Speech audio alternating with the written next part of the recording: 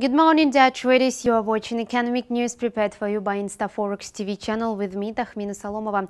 On Friday, the US dollar sharply jumped on the back of macroeconomic publications from the United States. The US jobless rate stood still at 4.9% in July. Analysts had predicted a more drop to 4.8%. However, traders thrust this indicator aside. US non-farm employment showed a big increase than analysts had anticipated.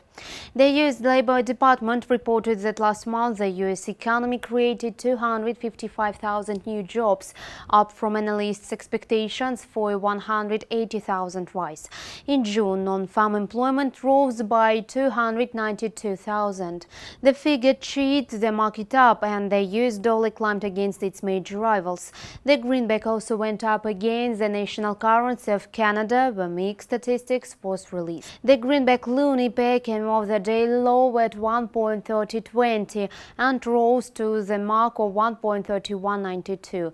Currency strategists suppose that the US dollar will continue its upward movements. Meanwhile, labor market data unveiled in Canada came out below market forecasts. In July, Canada's employment shrank by 31,200, while analysts had projected a fall of 10,000.